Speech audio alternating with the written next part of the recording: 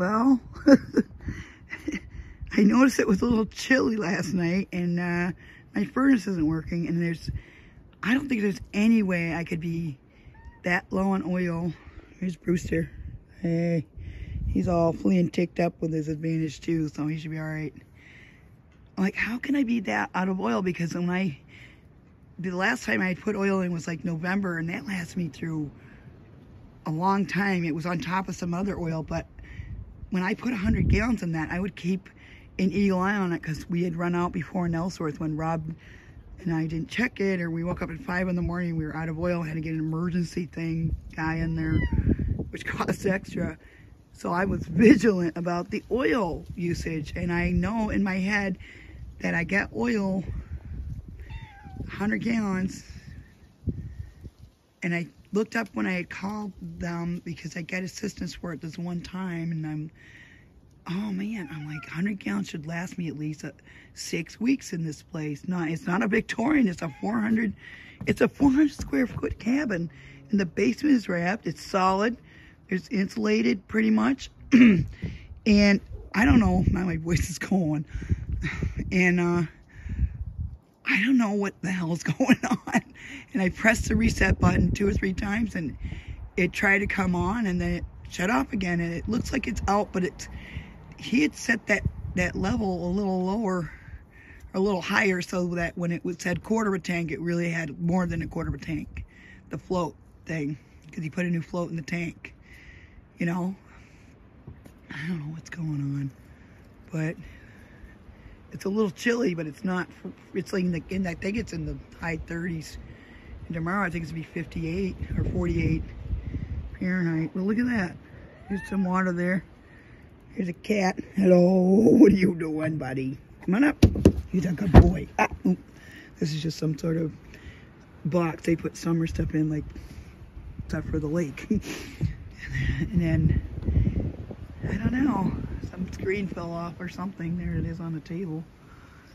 A chaise lounge, which will be down there on the beach if it's underneath all that water. And it's going to come up to the retaining wall before all this ice gets out.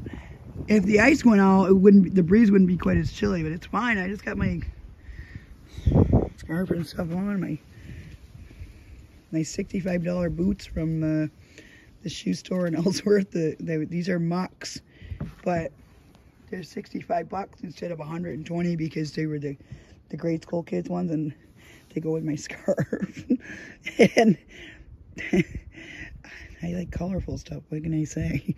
I used to be in the theater and do costuming, wardrobe assistant.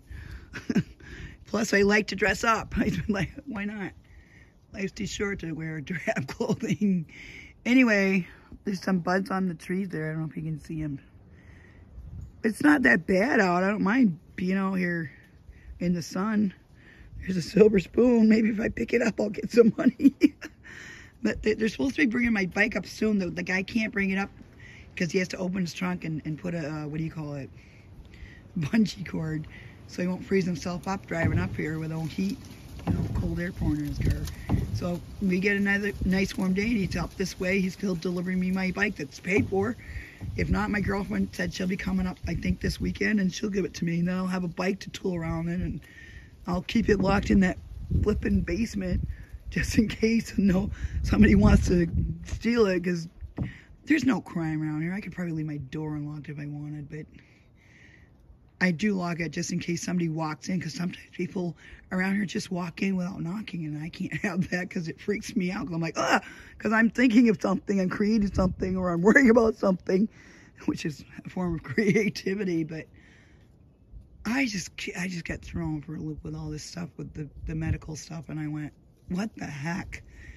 I knew there was something wrong with the way they were treating him and doing all these unnecessary procedures when I knew he was dying, because they were saying he had cirrhosis, but he didn't. He had this giant octopus of veins on his liver that had been discovered in 2014 and at different doctors through an incidental finding for diverticulitis. And now he's got, this was done 2019. He was dead about a year later. And they all missed it. The doctor didn't read it. The nurse practitioner who treated him didn't read it.